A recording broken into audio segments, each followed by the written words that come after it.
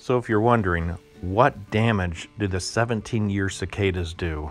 Now these guys don't come out every year, they come out every 17 years. When too much sap is sucked out of the tree, the branch dies. And then they're gone for another 17 years.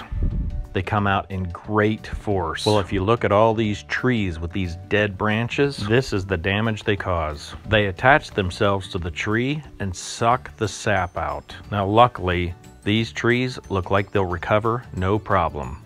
Now, all the cicadas are gone into the ground and we won't see them for another 17. And there wasn't that much damage, so I think everything's just gonna start recovering. So if you ever wondered what kind of damage they do, you're looking at it. Well, I really appreciate your time, and thanks for watching.